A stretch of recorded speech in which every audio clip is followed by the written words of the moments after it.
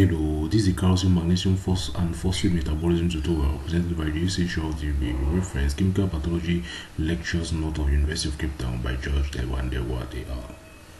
So here you're going to see the calcium and magnesium and phosphate metabolism tutorial, which was written by Dr. George Van der Waart. So in this tutorial, you're going to visualize. You're going to start with the calcium metabolism. You need to know that generally calcium, the total body calcium is made up of 2,000 grams of calcium. Is it clear? And then it is constituting of 2,000 millimoles of calcium. So 2,000 grams of calcium consists of 225,000 millimoles of calcium. Now you need to know that 95% of the total calcium is going to be found inside the skeleton, and the remaining 1% is going to be redistributed into the intracellular and the extracellular fluid. Now the extracellular fluid is going to contain 22.5 milliequivalent per liter of the calcium, basically, while the plasma is going to contain 9 milliequivalent per liter, millimoles per liter. Is it clear? So you need to know that the total calcium of that the plasma contain about 9. Is it clear? So the ranges is from 8 to 11 milliequivalent per liter.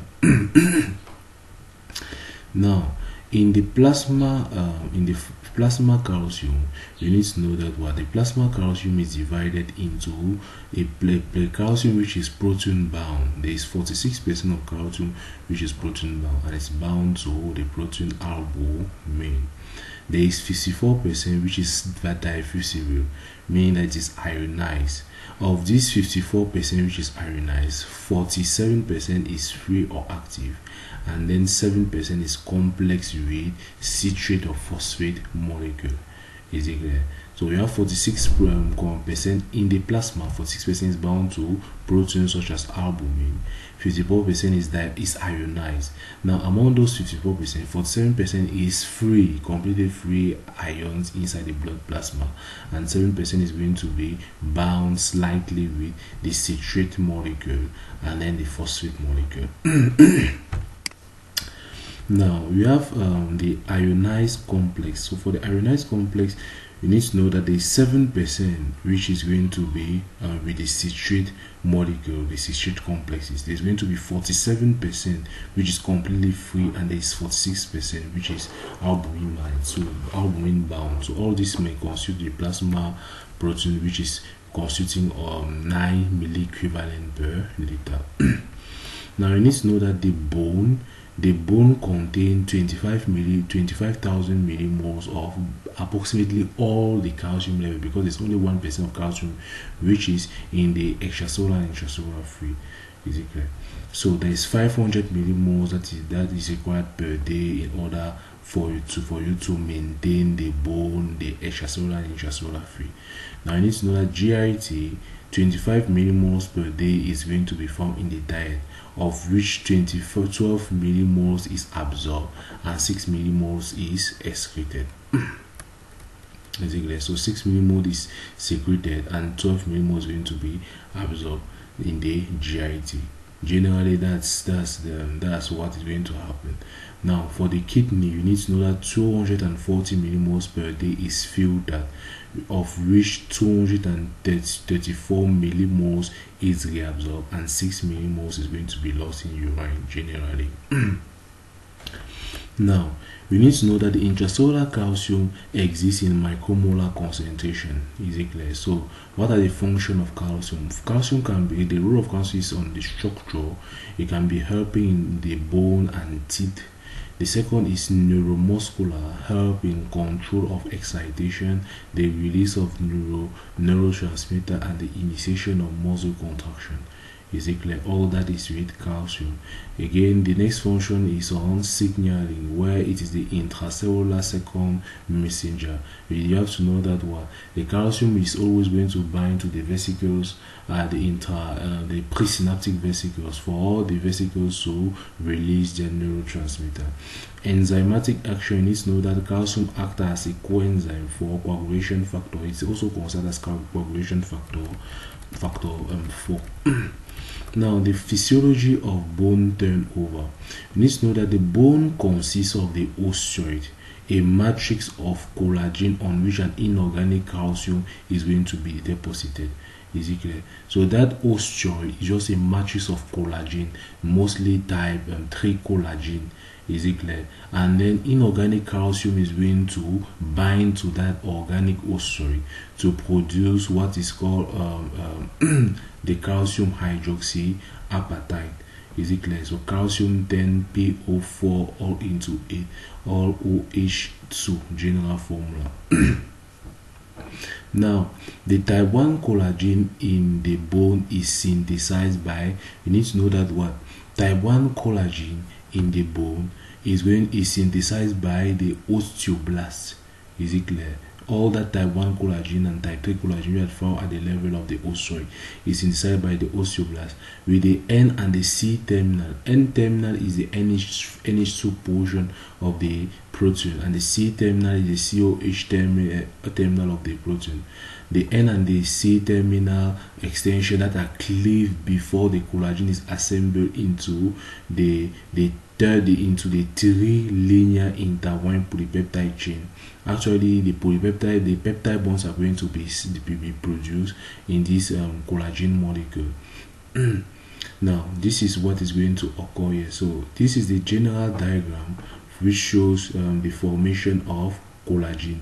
So generally, you need to know that what these are the letters which shows the representation of amino acid. Now we need to know that what at the beginning we have a pro-collagen type 1 when the different amino acids are linked by the peptide bond. Is it clear? So we have pro-collagen type 1 propeptide here.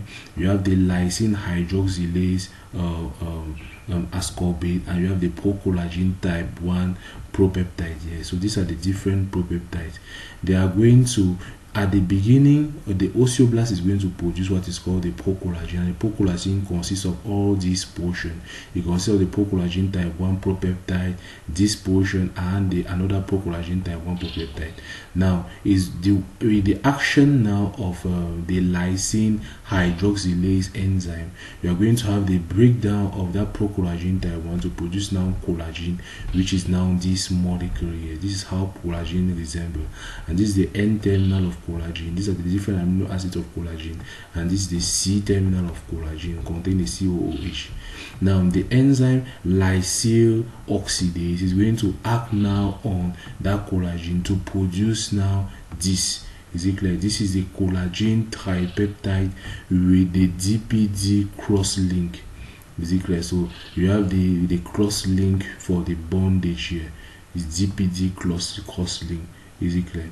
Now this DPD is actually deoxypyridinoline cross link. Is actually the deoxypyridinoline cross link, and the deoxypyridinoline cross link is shown generally in this diagram. Is it clear? Now, if on that collagen tripeptide which are linked with the DPD cross link, we need to know that what osteoclastic action can act on it to do proteolysis, and when there is proteolysis of that DPD cross link, you can have cross laps which are going to be produced from the complete collagen molecule, and you can have also the N terminal. You can have, so the cross lap is from the C terminal, constituting of the C terminal, you have the cross laps, and from the N terminal you have the N terminal cross link peptide. Is it clear? So when there is any osteoclastic action, it's going to break down the molecule into these two and remove the cross link, and that cross link is called the deoxypyridinoline. Is it clear? Now that is the case here. Now the next is the plasma calcium. So that is generally that is what is going to be involved here. The next is going to be plasma calcium. We've already said that there is 46% is going to be bound to the proteins. It's going to be complex with citrate and phosphate molecule in 7%, and it's going to be free in 47%. Is it clear? Now you need to know that albumin has 12 calcium binding sites. So one albumin molecule can bind with 12 calcium molecule, and hydrogen ion compete for this. So both calcium and hydrogen ion compete at that site of binding of the albumin, and if there follows that there is alkalosis, free ionized active calcium will fall, and in acidosis it will rise. Are you understanding? They are just trying to explain that the fact that what in a case where there is alkalosis, when the patient has alkalosis are treated where the hydrogen ion is going to be reduced in circulation. So when hydrogen ion is going to be reduced in circulation, more calcium ion can bind on that albumin site. Normally, you know that 46% of calcium is supposed to be bound at the at albumin. Is it clear? But if it occurs that now more of the calcium bound to the albumin than, because the hydrogen ion in circulation has reduced, is going to increase the percentage that is going to bind to albumin, and thus is going to reduce the free calcium ion. So when you measure the calcium ion in this person, it's going to be as if the patient has low hypocalcemia, but the patient does not actually have hypocalcemia. It's because there is alkalosis that the patient has hypocalcemia.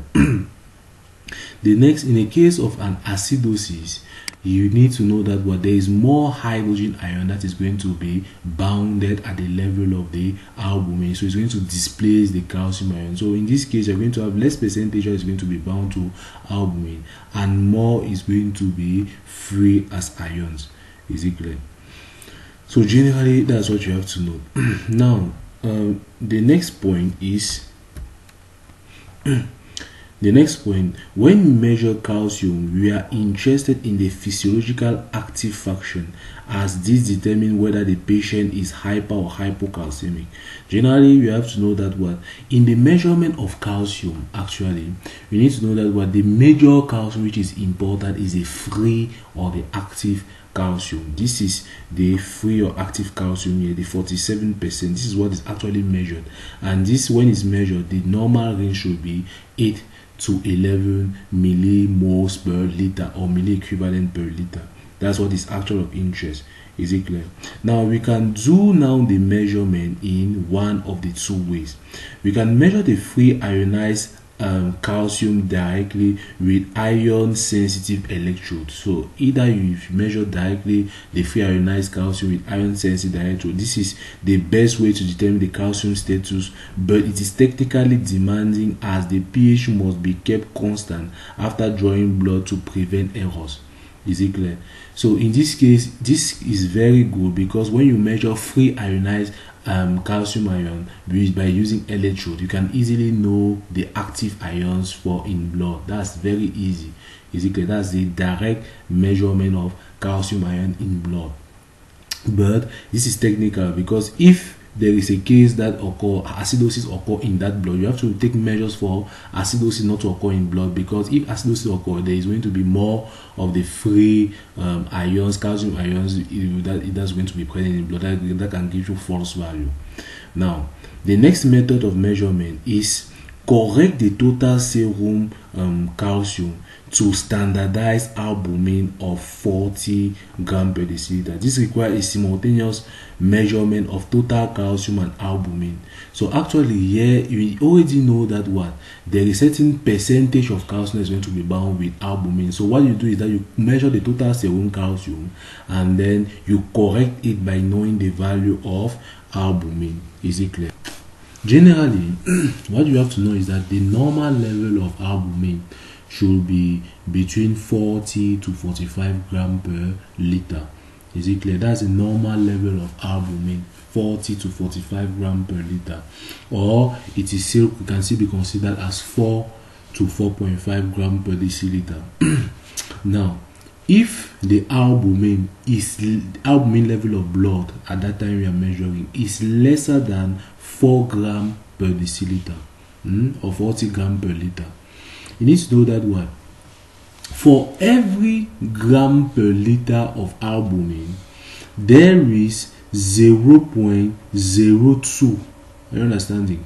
For every gram per liter of albumin there is 0.02 millimole per liter of of calcium. Is it clear? So you need to know that what when the albumin level of blood is lesser than 40 gram per liter, is it clear? It means that there is going to be more calcium than normal. Is it clear? So in that case, the corrected calcium level, so in this case, since the albumin is lesser than normal, it means that what the corrected calcium level of blood is going to be increased because there is less albumin for which calcium is going to bind to it. So that's why there is a positive sign here. So you have the calcium ion that was measured, that is the total calcium ion that is measured, plus 0.02 times 4 minus albumin level. Is it clear? So before you say that somebody has hypocalcemia, you take the calcium ion that was measured, you add plus 0.02 times 40 minus albumin level. Is it clear? If it comes that the albumin level is normal and the patient has a calcium level which is normal, it means that this value is going to be 0 and the patient is actually having hypocalcemia. Are you understanding? Now, in another case, provided that you have the albumin that is very high, that is greater than 45 gram per liter, in this case the albumin is going to be, this case is going to work for hypercalcemia. So if somebody have a very high calcium and then it comes that the albumin is it has a very high calcium and it comes that the albumin is going to be higher than normal, the patient does not have actually hypercalcemia but he has normal calcium level. So before you say somebody has hypercalcemia, you must use the different equations. Now, provided that the albumin level is greater than 45 gram per liter, the corrected calcium level is the measured total calcium level minus 0.02. In this case, minus y. There is a subtraction sign because here, even if I just place albumin at this place here, is it clear? You see that when you are going to put 50, if the provided that it is higher, you're going to put 50 minus, you're going to have a negative sign. That's why the negative sign is going to come out. So they have just used it as in order to make that the formula should get easier. Is it clear? So in this case, you do negative 0.02 times the albumin minus 45 gram per liters.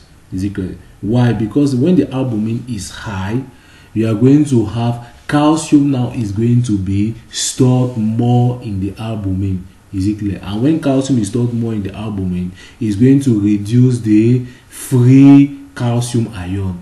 Is it clear? So in a patient, so it's going to reduce the free calcium ion. So in patient that you diagnose of hypercalcemia, is it clear? You diagnose a patient hypercalcemia and his albumin level is high. Is it clear? You see that that patient is not having actually hypercalcemia. In a patient that you have a very high calcium ion level, but you now measure the corrected calcium level, you see that what albumin is high. So that since the albumin is high, is going to reduce that measured calcium. It's going to reduce the free ion of that measured calcium. Is it clear? So it's not actually, you should not directly go to say hypercalcemia or hypocalcemia without using the corrected calcium ion level. Is it clear? Now, the next thing that you have to know is the extracellular fluid calcium concentration. Is it clear? Are kept within narrow limits. So how are they kept within narrow? What are the hormones which are involved with calcium concentration? The first hormone which is involved with calcium concentration is calcium sensing receptors. Is it clear? You have calcium sensing receptors, you have parathormones, and we have vitamin D. Now, calcitonin is also from the C cells of the thyroid, play a minor role in the calcium physiology. The three major hormones which play a great role are these three hormones here. Calcitonin, which are produced by the C cells of the thyroid, only play a minor role in this physiology, and is useful as the serum tumor marker for medullary carcinoma of the thyroid. So if you think of a medullary carcinoma of the thyroid, that's when you can use calcitonin as a serum marker. It is less helpful in the case of calcium metabolism. Now, calcium sensing receptor. You need to know that these receptors are found in the parathyroid gland, the kidney, the brain, and the C cells of the thyroid. Is it clear? Now, they are G protein coupled receptors, and they have particular mechanism with those G protein coupled receptors that we're going to see in biochemistry. Now, you need to know that what? You need to know that the combination of these two secondary messengers, that's the two major secondary messenger. The first secondary messenger is going to be phosphatidylinositol diphosphate, and the second messenger is going to be diacylglycerol. These are so phosphatidylinositol diphosphate converted to diacylglycerol, and we have inosine triphosphate. These are the two major secondary messengers that are going to be produced from the G protein coupled receptors. So these two secondary messengers can give rise now to the following action within the target tissue. The first action is that it's going to decrease the parathormone secretion by the parathyroid gland, and then the second is that it's going to cause the inactivation of the ROMK luminal potassium ion channel in a thick ascending limb of the renal tubules, such that the function of this channel facilitates the sodium chloride and water calcium absorption. Is it clear? So that is the role of the calcium sensing receptors. So as you have said, when there is high because these calcium sensing receptors are present in the kidney, the brain, the C cells of the thyroid. At the level of the C cells of the thyroid, is going to help in the production of calcitonin, which has a minor effect. At the level of the kidney, is going to cause stimulation of the G protein coupled receptors that are going to produce these two secondary messenger, the phosphatidylinositol diphosphate and inosine triphosphate. And the inosine triphosphate and all that in the kidney, what does it do? In the kidney, it causes the inactivation of the luminal potassium ion channel. Is it clear? And when the luminal potassium ion channel is inactivated, you have an indirect activation of the sodium chloride, water, and calcium ion absorption. Is it clear? So that's why it's going to cause now the absorption of calcium immediately. These calcium sensing receptors visualize that there is low calcium in blood. Calcium sensing receptors are used for low calcium in blood. Is it clear? So the next is that it's also going to, they are used in high calcium in blood. The next is that you have decrease, is also going to cause decreased secretion of parathyroid hormone in parathyroid gland. So that is actually what they are going to. So calcium sensing receptors are used when there is high calcium in blood. So when there is high calcium, C cells are activated to release calcitonin. Parathormone is inactivated, the parathyroid gland is inactivated to produce such that the parathyroid hormone is not released, and the kidney is activated such that there is inactivation of the luminal potassium in the ascending limb of the renal tubules, such that there is no absorption of calcium. So it therefore follows that hypercalcemia should suppress parathormone level and give rise to diuresis and hypercalciuria. Is it clear? Now the next one is parathormone. So parathormone is an 84 amino acid polypeptide that is secreted by the parathyroid gland, and it is used in a case where you have a drop of ionized serum calcium. So when you have drop of ionized serum calcium, what happens is that the parathormone is going to secrete and it's going to activate the parathormone receptors. Is it clear? And parathormone activate the parathormone receptors, which have a first terminal is N-terminal amino acid, but which require an amino acid of 7 to 34 N-terminal that bind to the receptor. Now the next thing is that it's going to activate now the G protein receptors. Is it clear? And then you are going to have a cascade where you are going to have which is mediated by calcium sensing receptors. These G protein coupled receptors are going to synthesize, are going to suppress the parathormone synthesis, and by the end action is that is going to result to reabsorption of calcium ion. So we are going to have different action of parathormone after acting on the G protein sensing receptors. Is going to have different action on different organ. At the level of the bone, parathormone has a rapid release of calcium by stimulation of the osteoclast. So when the osteoclasts are going to be stimulated, it's going to cause a release of calcium. Is it clear? Now the next is that you have effect on, it also have effect on plasma ionized calcium to increase the plasma ionized calcium. At the level of the kidney, it's going to decrease the proximal tubular phosphate reabsorption. Is it clear? By decreasing luminal sodium phosphate transporter action. So sodium phosphate transporter action is not going to act, and that's going to reduce now the phosphate at the level of the blood and increase urinary phosphate secretion. Also, is going to activate the alpha-1 hydroxylase, is it clear, enzyme, and that alpha-1 hydroxylase enzyme increases the production of 125 vitamin D, is it clear, or cholecalciferol. Now this 125 vitamin D now which was activated by the parathyroid gland can now cause an increased GIT calcium reabsorption. It can cause an increased calcium renal reabsorption, and then it can also cause a decreased parathormone secretion. So the vitamin D can cause the reduction in secretion of parathormone. That's a negative feedback mechanism. The next, we have decrease in hydrogen carbonate reabsorption.